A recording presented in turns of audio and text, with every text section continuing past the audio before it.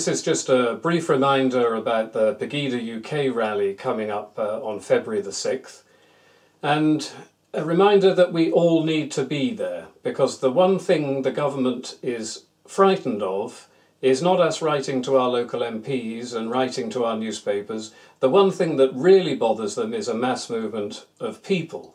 So we need as many as we can to come out on Saturday, February the 6th in Birmingham. And what we do not need are what we've had in the old days. We want to see Dresden in this sort of operation. We want to see old people, young people, families, ex-soldiers with berets and medals and ties on.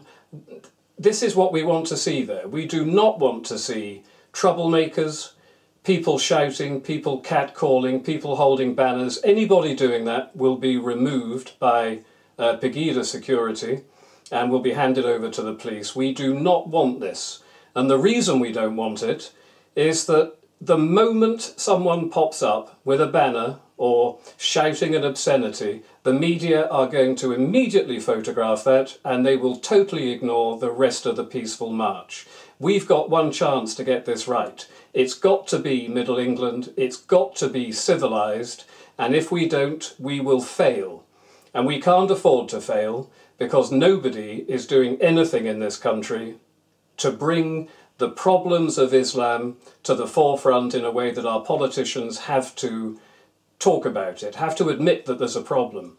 So Dresden is what we want. We've seen that it can work. 25,000 people in Dresden turn out every Monday, and they are of all ages, all backgrounds, but the point is they are dignified and they are quiet, no matter what the left tries to portray them as. We've seen it on video. You can see it on this video now. This is what we want to do.